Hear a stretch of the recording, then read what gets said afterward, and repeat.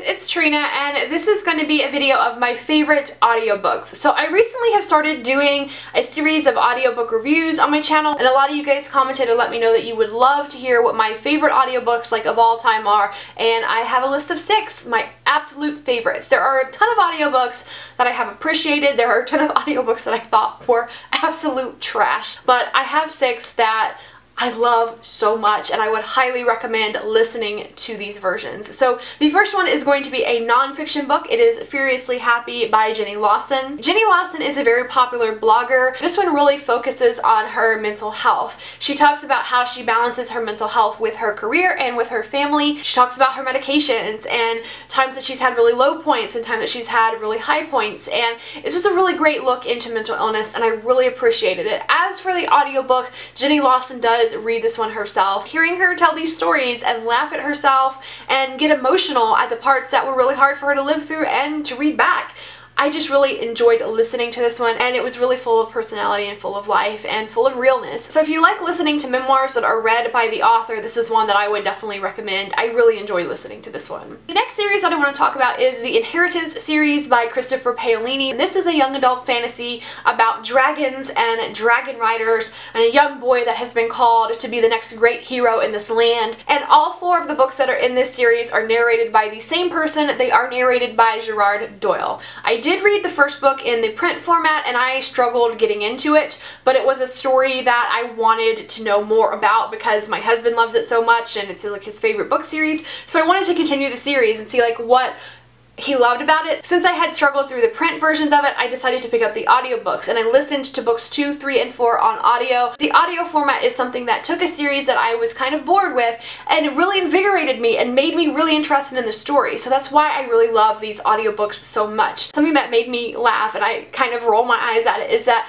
he does the voices for the dragons in this series in a really weird way. It sounds like Christian Bale's Batman met Yoda. The first book that I listened to, I was like, what on earth is he doing? But then as the series went on, I got used to it, and I was like, you know what, a dragon would sound like that because they're like full of fire and they're tough and they're huge, and of course a dragon would sound like that, but it is something that is kind of hard to get used to. I really enjoyed those audiobooks, and I loved Saphira and hearing her talk, and it really did suit her, so that's fine. The next audiobooks that are some of my favorites is another full series. It is the Song of Ice and Fire series by George R.R. Martin. It's very popular, so I'm sure you know what it's about. It's high fantasy. It's about a kingdom where multiple people think that they have the right to the throne. So it's like this war, and then there are these paranormal elements, like there are these ice zombies, there are different types of magic in the world, there are dragons in the world. This is another series where I read the first book in the print format, and then I listened to books 2, 3, 4, and 5 via the audio, and I enjoyed both formats, honestly. It was just that these books are very, very long and very intimidating, and audio is a format that really helps me get through long and intimidating books. All 5 of them are narrated by the same person again. They are narrated by Roy Dotrice, and he actually has like a Guinness World Record of having voiced the most different variety of characters in any audiobook ever. These are some of the first audiobooks that I ever like seriously got into, so honestly I didn't really notice how his voicing was. I guess I enjoyed it because I wanted to keep listening to all the books in the series. The only thing that I do remember thinking back 2 years ago when I listened to these was it's so very awkward to listen to the sex scenes, but I don't think listening to anybody read those scenes because of the way that they were written would have been better. So I would highly recommend, if this is a series that you have been curious about but you're very intimidated by it, definitely try the audiobooks if you are open to that format, or if you can, because they really helped me get through it and I really found them very enjoyable. Next up, I really want to talk about the Raven Cycle series by Maggie Stiefvater. This is a young adult paranormal series about a group of kids who go on a quest to find the resting place of a dead Welsh king. There are 4 books in this series, and all 4 of them are narrated by Will Patton. I actually read all 4 of these books in the print format, and then I reread all 4 of them via audio, so I do have a knowledge of both formats. These are some of my absolute favorite audiobooks for the sound of them. These were music to my ears, and I know that a lot of people listen to these and they don't like it at all. They don't like his voice, his narration. You either love it or you hate it, and I'm one that absolutely loved it. The tone of his voice is kind of eerie, and it's very atmospheric, and it just suited the tone of those books so well, and it really brought them to life. The only thing I would say is that I would probably not recommend jumping into the series for the first time on audio, because there is a lot of flowery writing and I feel like you would just be confused. Like, that first book is confusing even for people who loved the series right away. If you aren't very used to audiobooks very often, it could be even more confusing.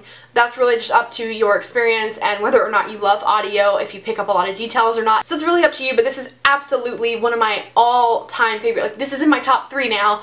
Top 3 favorite audiobook narration of all time. The next series I want to talk about is the Diviners series by Libba Bray. This is a young adult paranormal series about like demons and ghosts and these characters that have these paranormal abilities where they can like see the future or see the past or change people's minds, and they find themselves all working together to solve these different mysteries that are happening. And this series is set in the 1920s. And the narrator of both books is January LaVoy. The second book is the only one that I listened to, but since she also narrates the first book, I would take a guess at saying everything I'm about to say about her phenomenal work on book 2 probably also applies to book 1. Since this book is set in the 20s, she does 20s accents, 20s slang. She doesn't even miss a beat, and she just brings it to life. There are sections of the book that involve singing. She sings the songs. She makes up her own tune and she sings it. This is a story that is extremely atmospheric, and she fits the atmosphere and the tone so very well. I was so blown away. I did not want that book to end because she was just music to my ears. I really enjoyed it. And my favorite audiobooks of all time is another series. It is the Illuminae Files series by Amie Kaufman and Kristoff. So a lot of people talk about these audiobooks, and I'm going to talk about them again because these are my favorites. I read the books first and then I listened to the audiobooks as rereads. So this is a science fiction series, and the books themselves are highly formatted. Everything in the story is told through files, through interviews, through emails. You get just a ton of different visual formatting. The second book has more visual formatting because one of the characters is an artist. So the print formats themselves are a work of art, and the audio formats are just as much a work of art. Both of the audiobooks were narrated by a full cast of voice actors, probably at least like 20 people involved in each book. There's music, there's background effects in both of these audiobooks. There's a song that is present in book 2. They made up the music and they had somebody sing it, and they interweave that throughout the book. When there's a fight scene with a bunch of people talking, all those voice actors come on and they say all those words at the same time, and then you hear like gunshots and explosions and running and screaming, and it is an amazing production. The only thing is I would not recommend one format over the other, because either way you're gonna miss out on something. If you read the books, you're not gonna get all those sound effects and stuff. If you listen to the audiobooks, you're not gonna get the visual effects and the drawings and all that formatting.